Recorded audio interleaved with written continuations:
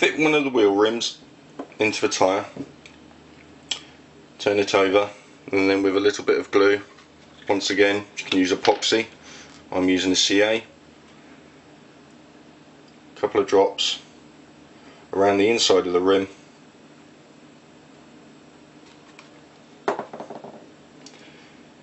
and then with the other half I'm going to push that together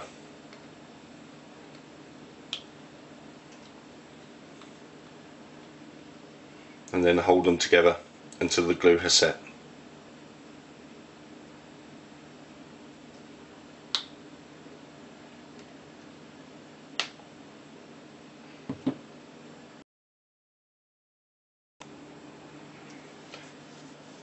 Take the lift, fuselage frame and the fuselage former, making a note on the position where it needs to go.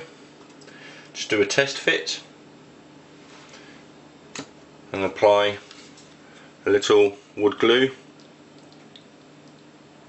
along the edge,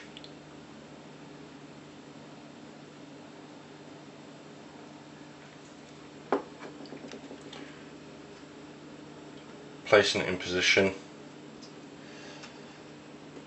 and holding it down, using a 90-degree angle to make sure that you've got the right position.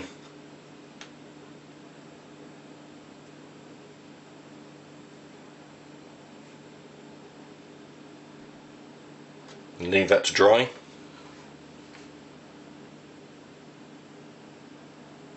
And that's it for this stage.